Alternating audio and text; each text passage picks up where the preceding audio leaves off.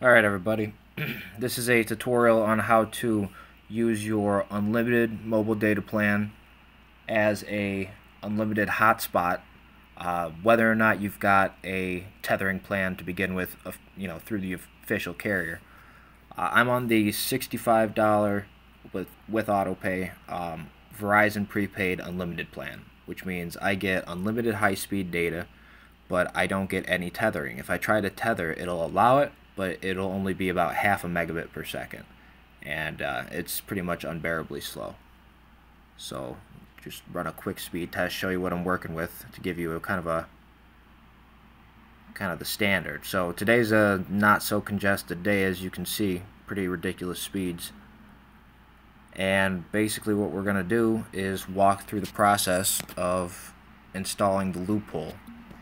Now you don't need a root for this. It also works on iPhones.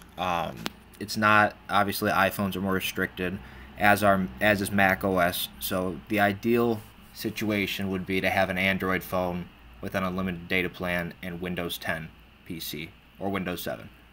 So head over to the Play Store and type in PdaNet. What you come up with is this app by June Fabrics Technology. Go ahead and install that and open it when you're done. And we'll just turn that off for now. Down here, it'll give you a prompt to unlock the full version. If you don't do that, you'll only get 10 minutes of activity per activation.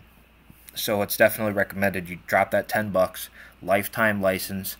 You can install it on any phone that you log in to your Play Store with your Google account, and it'll obviously it gives me the error, but it'll take you to this application, Foxfi Key,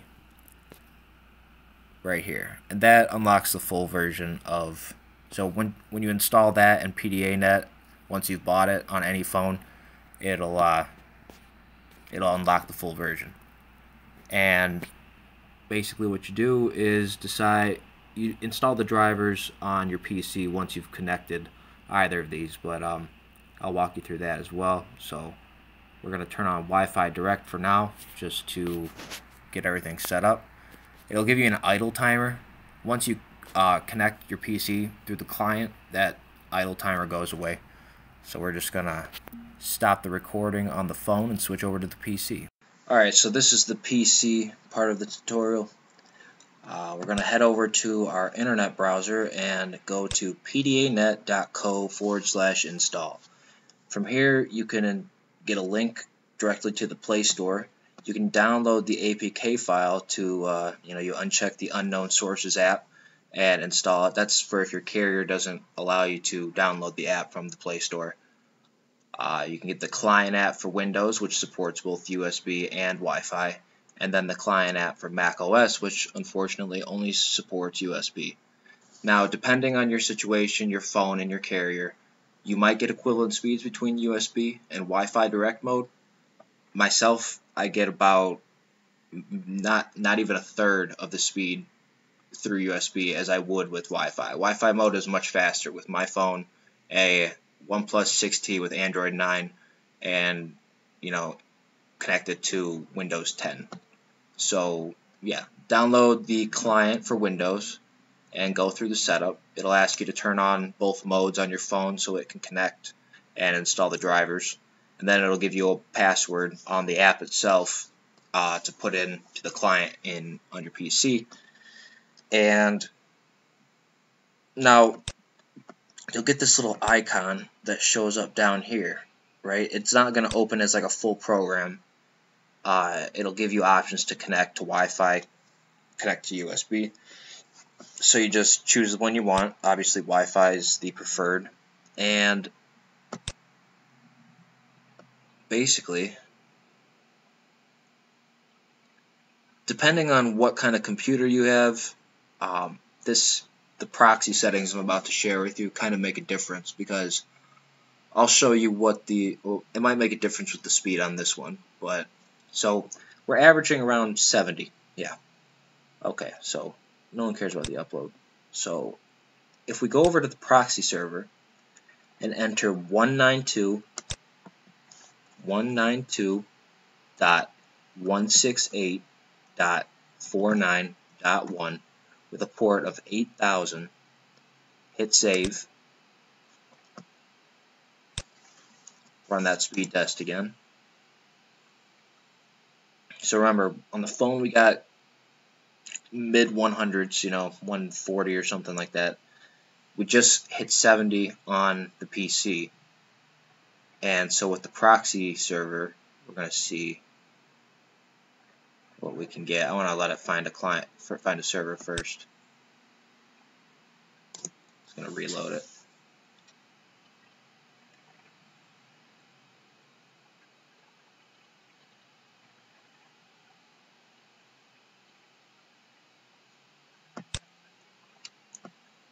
Now this is on a Lenovo IdeaPad, a newer one with like the i3 and like 12 gigs of RAM or so. So a little bit faster speeds, closer to 100, more preferred with those proxy settings. Now that might not seem like the biggest difference on this computer, but I want to show you the other laptop, kind of like a third-person camera angle, and show you what it really, like the drastic measures it can make. So yeah, that's basically it for the PdaNet. You get the client, put the proxy in. Granted, this is Verizon, and I'm in a high-speed area, so sometimes congestion can happen. It'll go down to like the 80s, but regardless, still pretty damn fast. So the second place we're going to want to go is Connectify.me. This is Connectify Hotspot. Now, it's a $10 license, but it's a lifetime license. So any version of Windows you get, any computer, you put in your credentials, you can activate the pro version of the hotspot, and it's definitely worth, $10 for the PdaNet, $10 for the Connectify, and you've got yourself a unlimited, basically an entire home internet connection running through your phone. So while PdaNet is running, you can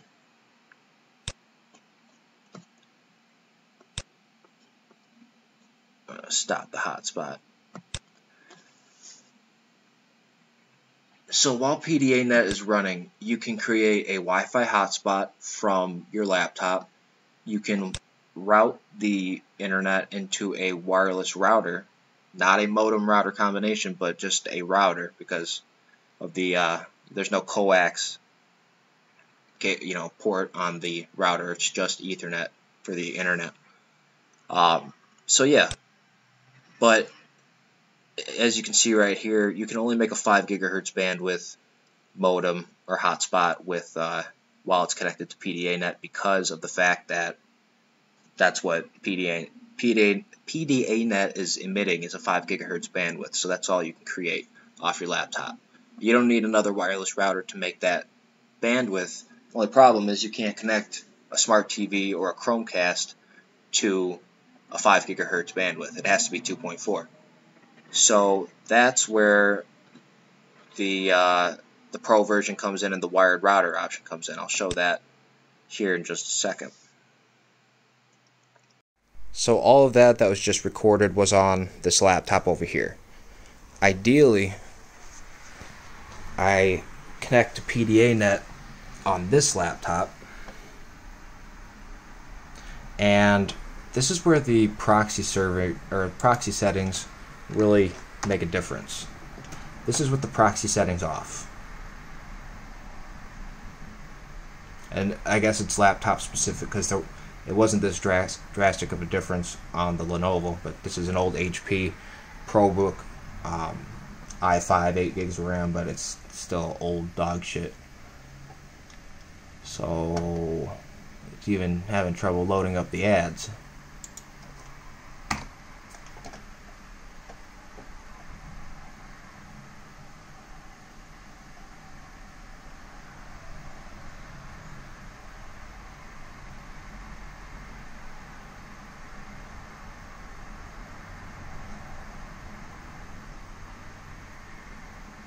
See, it's definitely significantly slower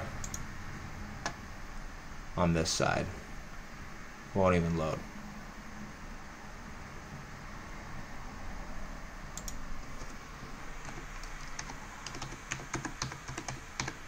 see if we can just pull up a different speed test.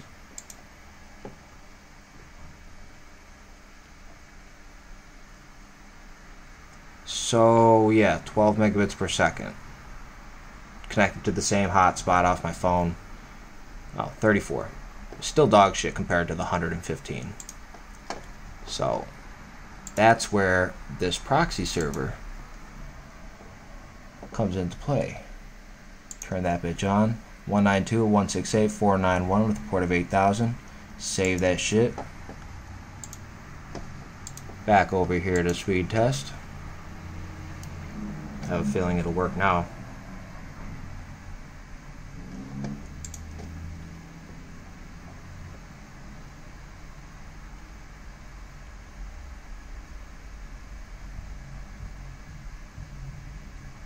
And we're rocking around, you know, damn close to that 100. It's crazy how much of a difference it can make and how it's computer specific. Like, you saw it was a lot faster than it was on this computer without the proxy settings on the other laptop. So keep that in mind. I always run it with the proxy server on regardless. Let's see if it's equivalent over here.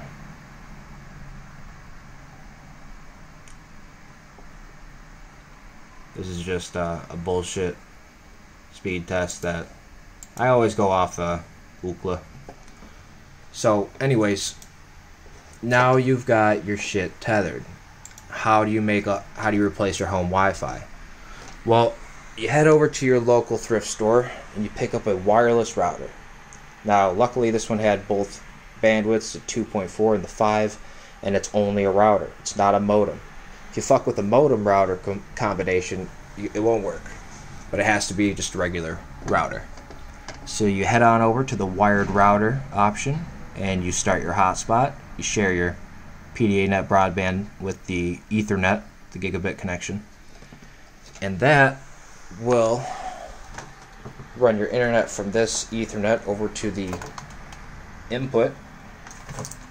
And you just set up your router as you normally would with your username and password, all that shit. You come over here and you, if you can, put in the proxy settings for this as well, because it'll affect the speed too. We're going to disconnect from the PdaNet first.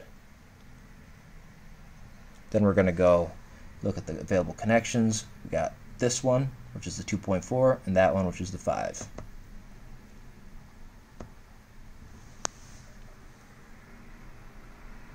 Now that we're connected, run over here, run a speed test.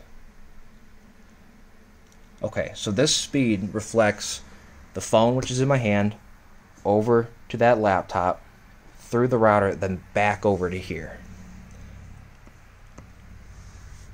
Now, granted, it's all one room, but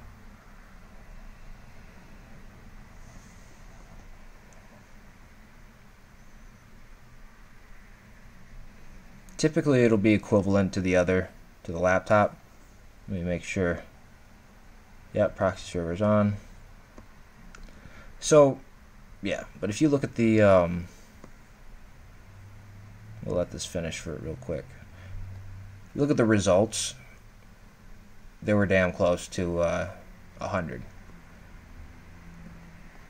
Nothing ever goes exactly as planned, but if we look at results, you can see, look at that, 115, 114, 104. It's not uncommon. And yeah, that's essentially how you do it. Is you just so you maybe $25, $30 between the two licenses and a used wireless router, and you've got yourself a home Wi-Fi connection. Because once it hits that router, it's got that long range capability.